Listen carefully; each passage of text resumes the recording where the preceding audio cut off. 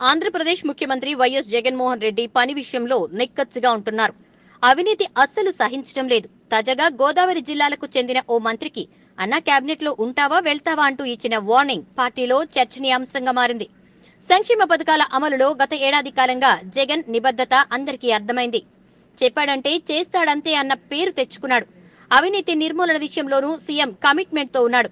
గత ప్రభుత్వాలతో పోలిస్తే అవినీతి రేటు గణనీయంగా పడిపోయిందని తాజాగా జాతీయ సర్వేలు కూడా వెల్లడించాయి.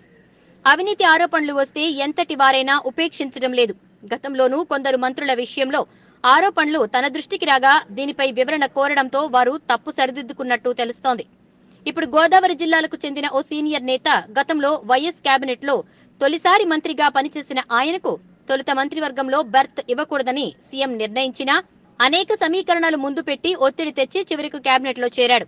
మంత్రి అయిన తర్వాత గత ఏడాది కాలంలో పార్టీకి అనేక తలనొప్పులు తెచ్చిన ఆయన పక్క నియోజకవర్గాల్లో వేలు పెట్టి చికాకు పెడుతున్నాడని పలువురు ఎమ్మెల్యేలు, నియోజకవర్గ ఇన్ఛార్జీలు సీఎం దృష్టికి ఉభయ గోదావరి జిల్లాల పార్టీ ఇన్ఛార్జ్ వైవి సుబ్బారెడ్డి దృష్టికి తీసుకెళ్లారట.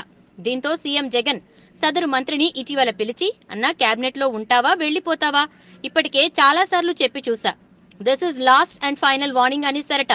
దీంతో ఆ మంత్రి కంగు తిన్నారట. ఇప్పటికే మంత్రులు మోపిదేవి వెంకటరమణ, పిల్లి సుభాష్ చంద్రబోసులు రాజ్యసభ సభ్యులుగా ఎంపిక కావడంతో వారి పదవులు ఖాళీ కానుండగా వాటితో కలిపి ఈ నేతకు కూడా కత్తెర వేస్తారన్న చర్చ జరుగుతోంది. మరి అధినేత మనస్సులో ఏముందో? వెలుగు టీవీ ఇన్సైడ్ ప్రత్యేక కథనాల కోసం చూస్తూనే ఉండండి వెలుగు టీవీ.